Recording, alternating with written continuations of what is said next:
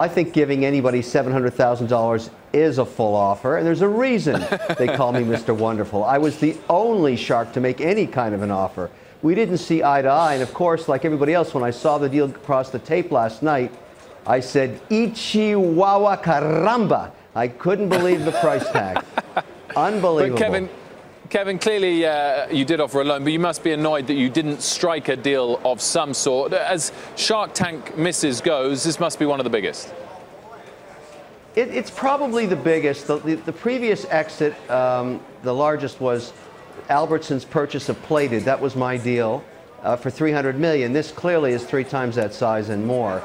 But it just shows you how big the Shark Tank platform is becoming. Every year the deals get bigger and the exits get bigger. I mean, Shark Tank, I'd argue, is the #1 venture capital platform on earth today. Just look at what it does to small companies. It gets 10 million eyeballs a week in aggregate between the broadcast and syndication. And he actually said, look, it was after I appeared on the show that the sales of the product really started to take off, and they've since kind of broadened it from that one initial one that was pitched to a suite of more products. So let me just ask you this: as now, we consider whether this was a good acquisition by Amazon, maybe they have much bigger plans with it. Why did you guys pass on it? I mean, was there something about the fundamentals of the business or the ease of competition to come in here that you think are still relevant concerns that at least Amazon should keep in mind?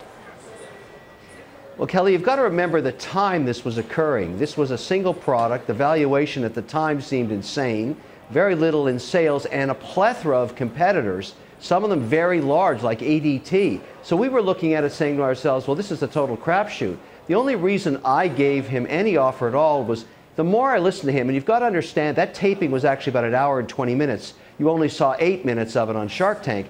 But Jamie was a really good salesperson, and I wanted to bet on the jockey, not the horse in this deal. And I figured, look, if I loan him $700,000 and I get a warrant, I get some equity in it, that's a good bet on a jockey. If he doesn't figure it out on this one, he'll pivot and do something else. And basically, that's what he did. He was a phenomenal salesperson. When you're sitting in the Shark Tank, you can feel the aura of greatness. He had it. Now, look, do I regret I don't have $100 million extra today? Sure, but my mother taught me never cry over spilt milk. There's always another opportunity next time the Shark Tank door opens.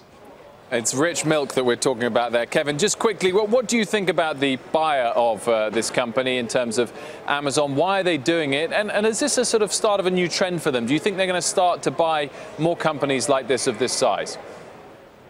People talk about the last mile in the Amazon delivery. I talk about the last yard. One of the biggest problems is how do you get that package away from a thief? And the whole idea of this product and the way people are even building new homes is to put a vestibule that you can open a first door, place the product behind, and let the homeowner come in from the other side and pick it up. Ring does this perfectly. So I think what they're doing at Amazon is trying to solve the last yard. And also the real hidden jewel here is an ongoing subscription service, because you can buy multiple levels of security on these home cams now, ones that store the imagery for months, and you pay a subscription fee for that. So I think they're trying to do 2 things at once, and they've picked a really good partner. This kid was good. I've seen a lot of pitches, and I'm going to give him a 9.6 out of 10. He can really dance. Right. Hey there, thanks for checking out CNBC on YouTube. Be sure to subscribe to stay up to date on all of the day's biggest stories. You can also click on any of the videos around me to watch the latest from CNBC. Thanks for watching.